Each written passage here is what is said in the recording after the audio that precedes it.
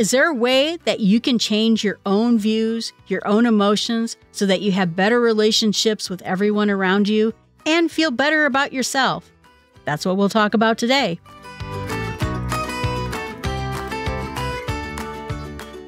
Everything we hear is an opinion, not fact.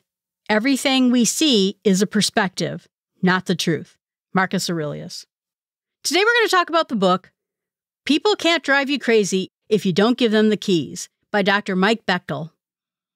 Last time we talked about what can we do about other people who add drama into our lives and how can we better deal with them.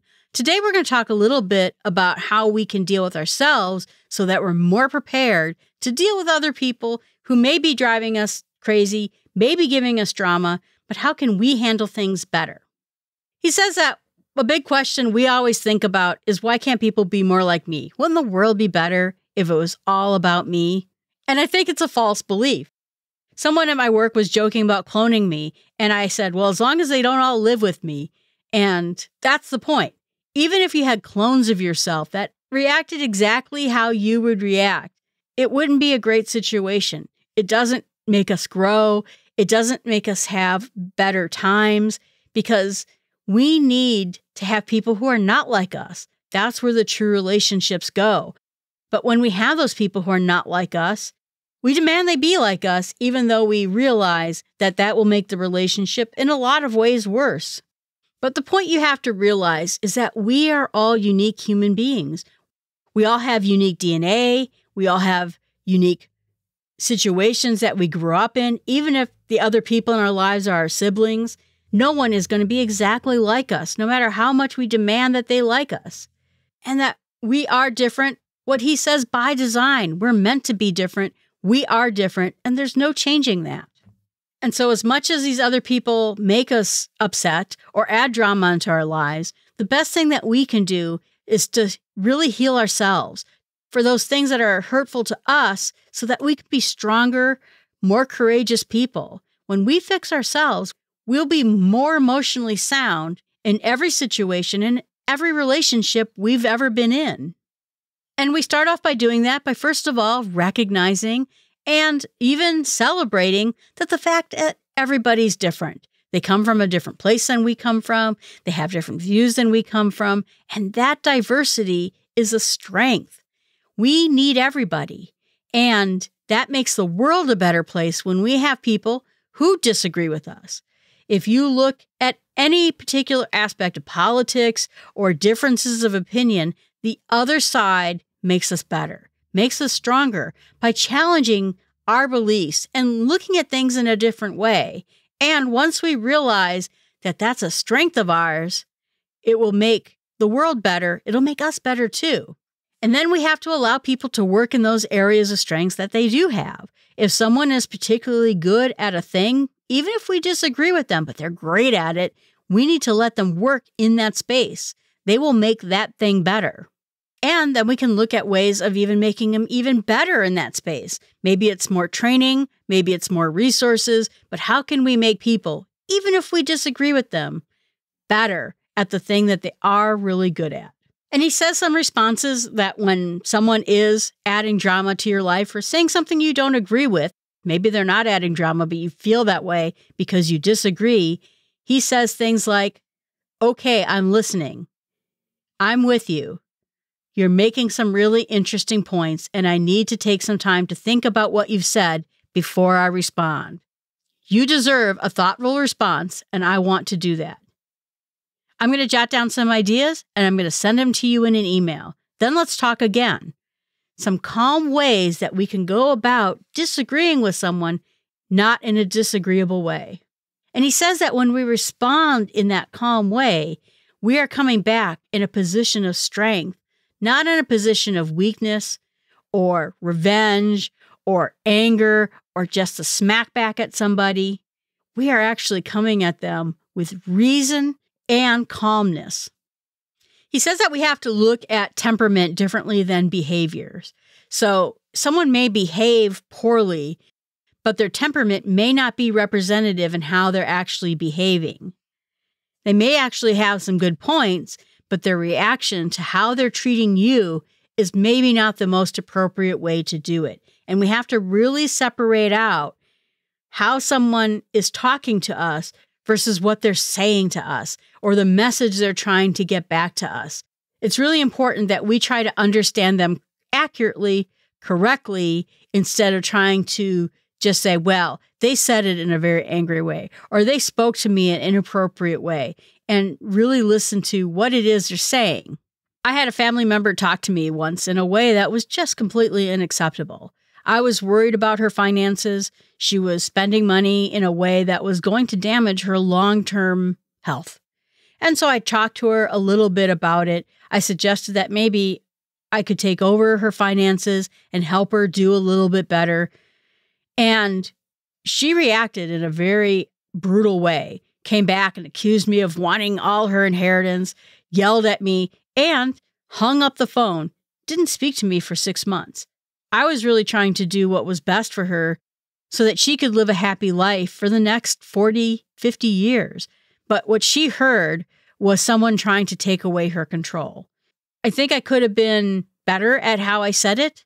I certainly tried to be better about how I said it, but in the end, I got a very negative, angry reaction to her. Her behavior was completely unacceptable. And again, she didn't speak to me for 6 months, even though I tried my hardest to be as calm and kind as I could.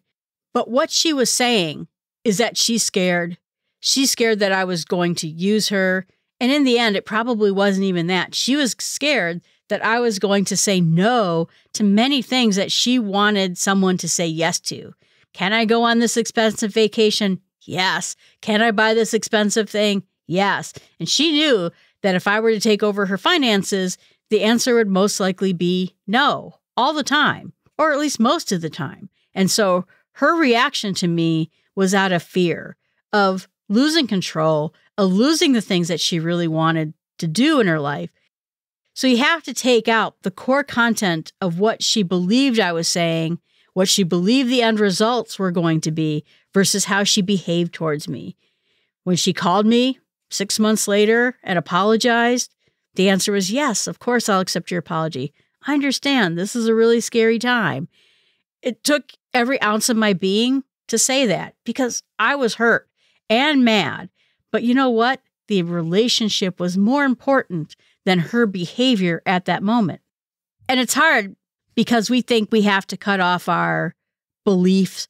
We have to cut off what we're feeling, our emotions. We have to deny our own hurts in order to make that relationship work.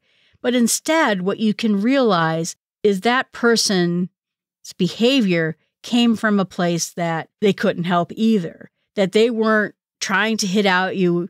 They're not an evil person. The clapback that she did to me wasn't in a place where she was trying to be cruel to me, even though in the end I think it was cruel. I realized that she was trying as a fighting mechanism to protect the things that she wanted. And so it's hard. I'm not saying that, oh, just have all of these very zen and calm. It's not that easy. It wasn't that easy for me. I spent 6 months being very hurt by this person and stewing about the situation. But when it came down to it, I realized that the relationship was more important to me than being right, than getting revenge, or ending the relationship and just saying, sorry, I can't deal with you. So what we have to realize, he says, is there's a difference between our reaction and our response. The reaction is how I felt. I was hurt. That was my reaction. I was angry. That was my reaction. I was just trying to help. I was indignant about it. There's my reaction. But the response is actually what he says we do. And that's the part where we actually come back to that other person. And so that's the difference, is instead of automatically reacting, we decide another path. We decide to find a different way to respond to the person instead of reacting to the person. And he's saying that we don't ignore our emotions. We don't ignore the feelings. We've all known times where we've been upset at someone. We yelled immediately the first thing that came to our mind. And then we spent years or decades wishing we could have taken it back. It's not about pushing your emotions away. It's not about making sure that you deny yourself and that you don't feel anything about it. The question is can you find a healthier way to respond, gain some strength in our emotions so that we respond better, and not say the thing that we're going to regret that we said. He says that the best thing that we can do is learn how to manage our emotions and manage what we're thinking about things and give it a little bit of time so that we can calm down and not immediately hit back at somebody. So he says that we should pay attention to what happened, pay attention to what our thoughts are, realize that we can control our thoughts. I know people think that what we react and how we react is exactly what it is, and we can't change it, but we can change our thoughts. When we become masters of our emotions and masters of our thinking, then we can choose our thoughts about the situation. And then we stop becoming a victim. I could spend my time thinking about how this person hit back at me and my emotions about it. Or I can think, this is a very scared and hurt person, and she did the best that she could in that moment. I don't have to be a victim from her. I don't have to be a victim of my own thoughts or my own emotions. I can acknowledge them and decide to think about this differently. The question is now, can we look through a lens of a more accurate situation, fully giving ourselves perspective about a situation, and then choosing how we're going to respond? We realize, again, we're unique, they're unique.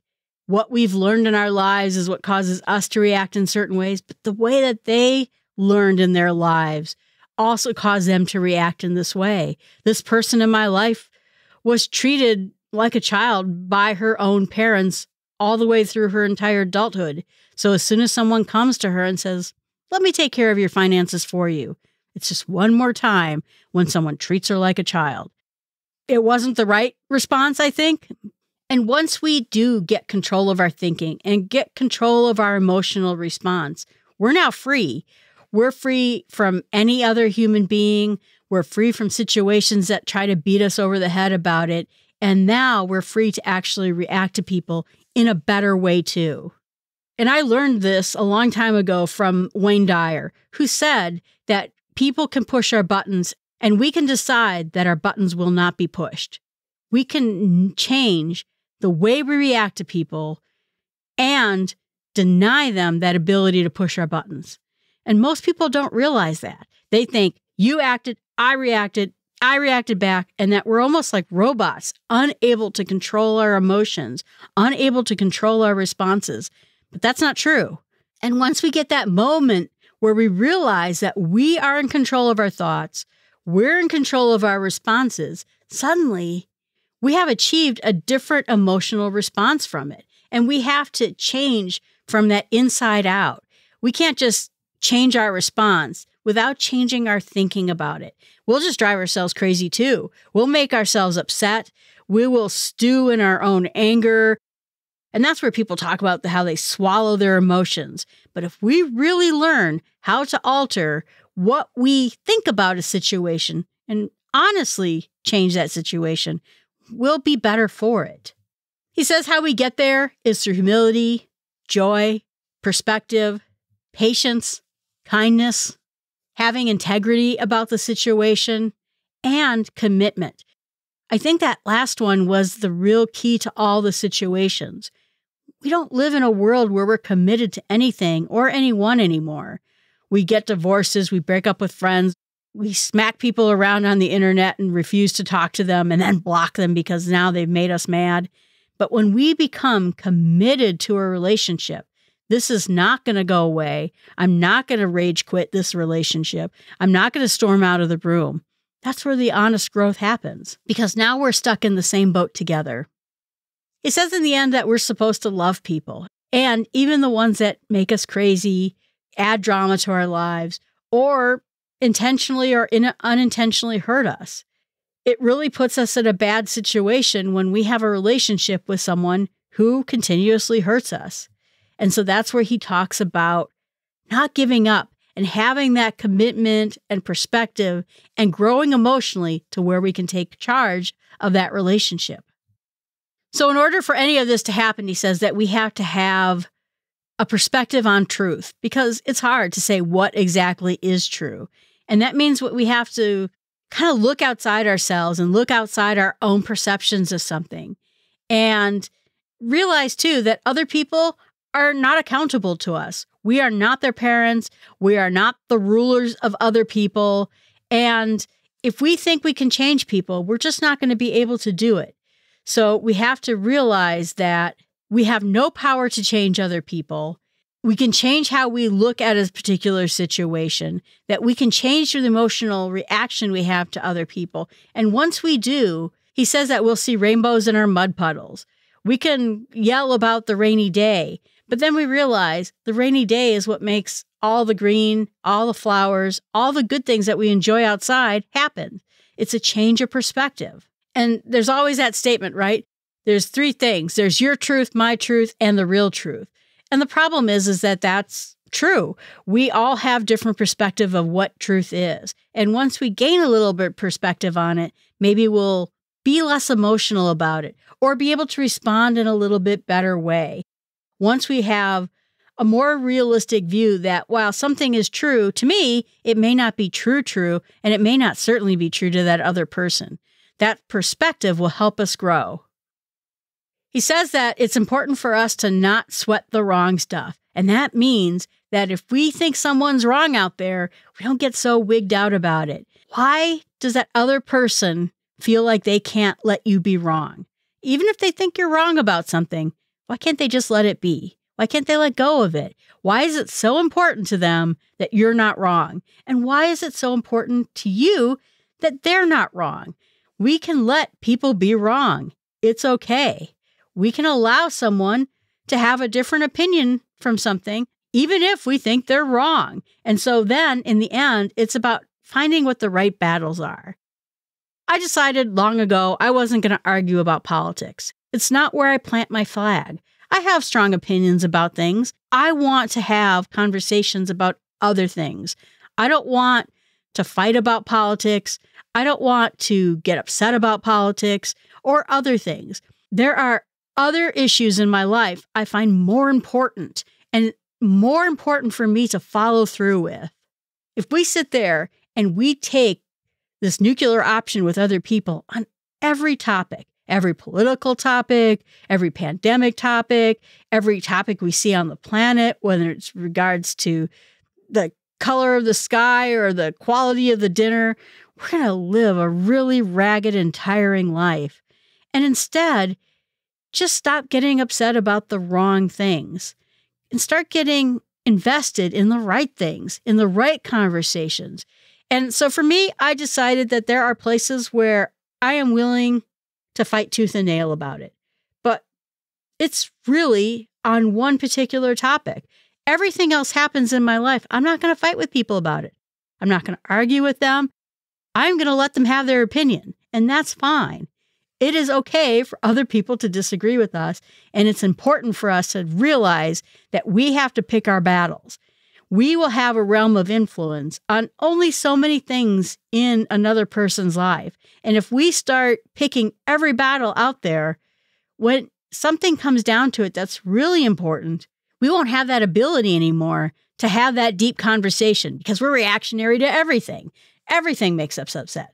Everything makes us debate them. And now we've lost any ability to have an important conversation about what really matters. And so he says that we can choose not to worry. We can focus on things that are positive instead of trying to control other emotions.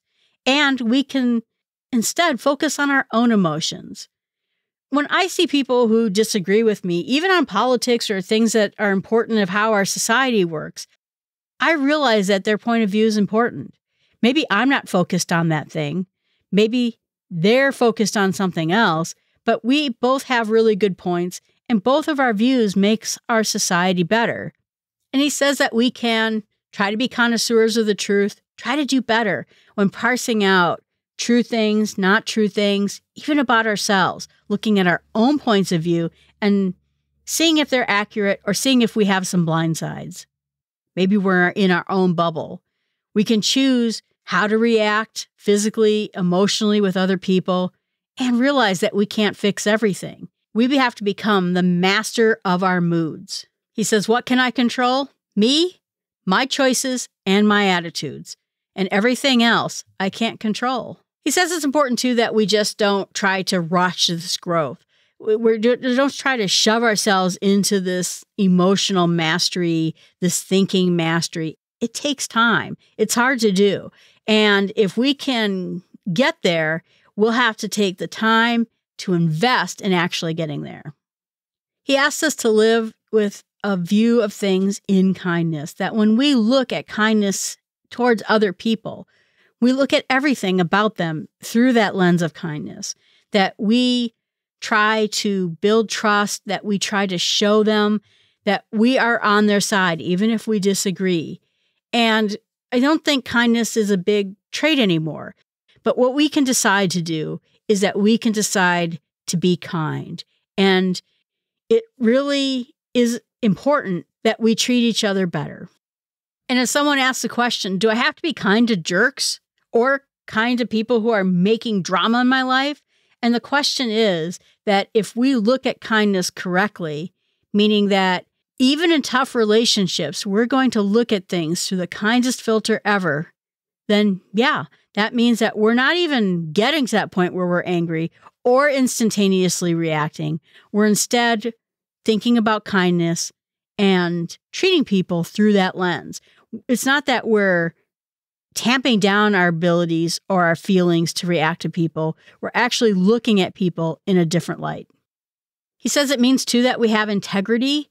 That means that we have to be honest with ourselves, trusted by other people, and honest with other people. As soon as we start lying or playing psychological tricks to get our way, then we've lost our integrity.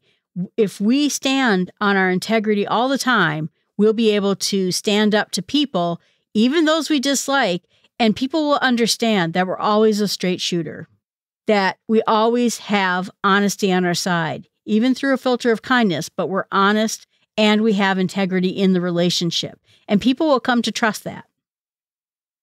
He says that if we try to fake integrity, it may feel good, it may feel like we're trying to do the right thing, but people will be able to see through it. And he says that the payoff is in the long run.